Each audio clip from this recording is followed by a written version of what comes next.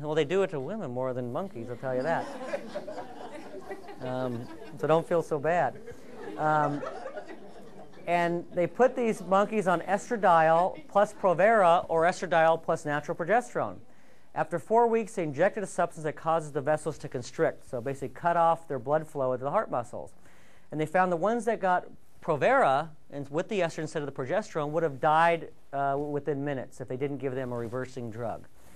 And while in contrast to the progesterone, it basically opened up the vessels, so they didn't have that problem. So coronary artery spasm was induced by the Provera, but not the progesterone.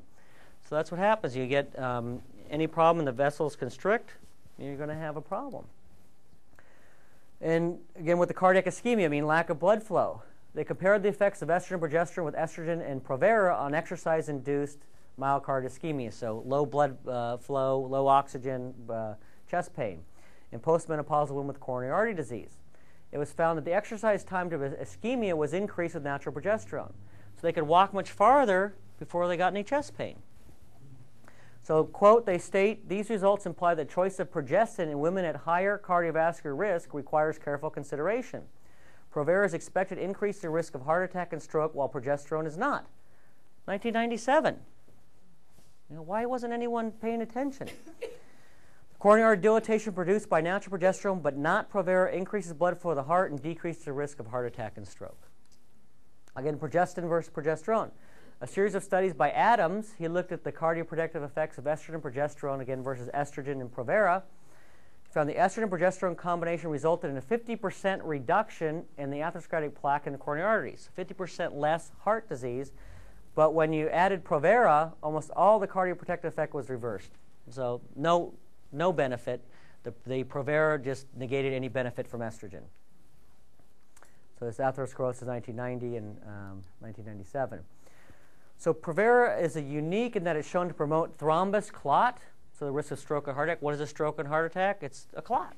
You want to prevent clot. Progesterone does not have that effect. Again, these studies here.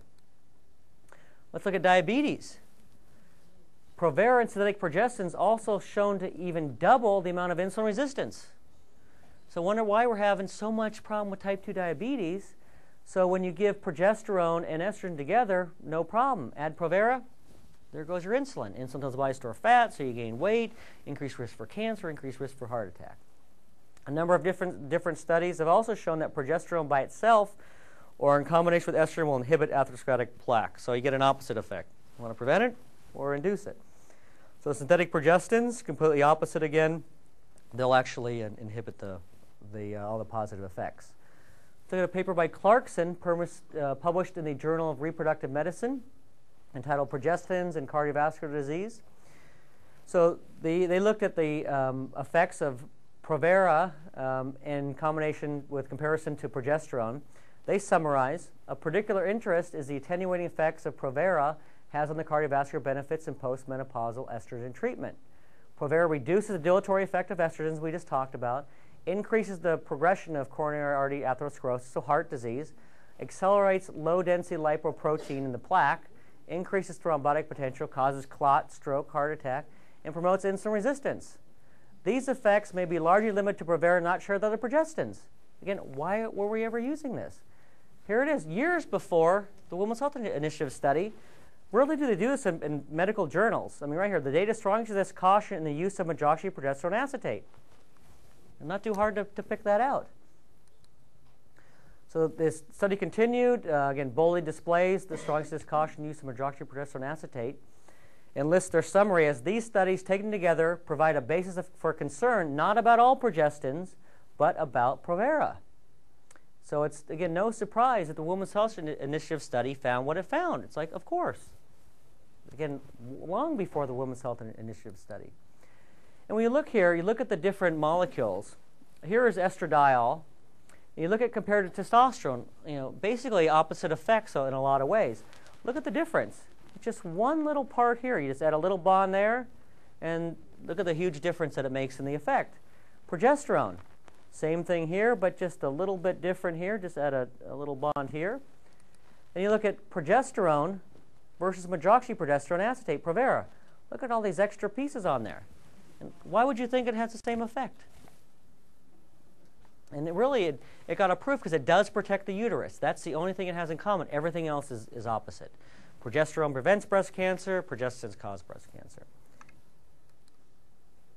So there are substantial differences between the currently available progestins, both in chemical structure and pharmacological profile.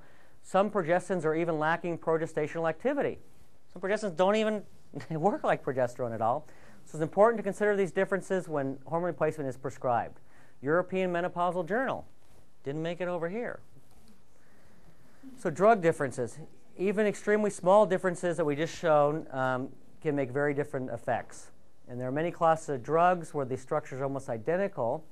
But when the problems with the drugs, they didn't say, oh, all the drugs are bad. They just basically eliminated that one drug. And they do that with all the drugs in the market. But when it comes to hormones, they lump them all together. So like the statins, Baycol was basically caused death. But what happens is everyone increases the use of Lipitor. The calcium channel blocker. So all these medications were taken off the market, but no one blames the class. They blame the single drug. Let's look at on cholesterol. Everyone's worried about their cholesterol. The large PEPI trial, 875 postmenopausal women were randomized. They received either Premarin or Premarin and Provera or Premarin and natural progesterone. So a very good comparison here. They demonstrated the superior effect of natural progesterone over Provera and more than doubled the positive effect on the cholesterol. The investigators were surprised by the superiority of the natural progesterone over synthetic. And the PEPI investigator stated, I think the biggest surprise was certainly HDL effect on micronized progesterone. Elizabeth Connor, cardiologist and PEPI investigator, stated, if I were treating women, and particularly because she was worried about heart disease or because she had dyslipidemia and low HDL cholesterol, I would probably see if she wanted to take micronized progesterone. I was quite impressed with the better effect. Well, who isn't at risk for heart disease? You say, oh, yeah, don't worry about it, Journal of American Medical Association, 1995. So again, well before the Women's Health Initiative study. This doctor from the Department of Endocrinology and Preventive Medicine in Paris, France, reviewed the scientific literature that compared, again, natural oral progesterone and common use progestin and published his findings in the 1999 Journal of Clinical Therapeutics. He writes, quote, most commonly used synthetic progestins have been associated with metabolic and vascular side effects in both experimental and human-controlled studies. All comparative studies to date conclude the side effects of synthetic progestins can be minimized or eliminated through the use of natural progesterone. So that's when people say, oh, there's no studies of natural hormones, so I can't recommend it. And we can go on and on. The review, a 1999 review of the progestins versus progesterone by a department of the Mayo Clinic. In this review entitled Micronized Progesterone, Clinical Indications and Comparing it with Current Treatments, was published in Fertility and Sterility. The authors summarize, a large body of evidence, including the postmenopausal estrogen-progesterone interventions, suggest that the use of combined estrogen and micronized progesterone is optimal for long-term hormone replacement therapy. However, the use of progesterone-like hormones is associated with a number of potential adverse reactions. So treatment with estrogen and progestin impairs glucose tolerance, so increase the risk for diabetes. The synthetic progestins also may attenuate the beneficial effects of lipid and cardioprotective effects of administered estrogen, so it blocks any good effects from estrogen. Because of potential adverse reactions, careful medical oversight is required if synthetic progestins are used during first trimester of pregnancy or by patients with diabetes, hypertension, or high cholesterol.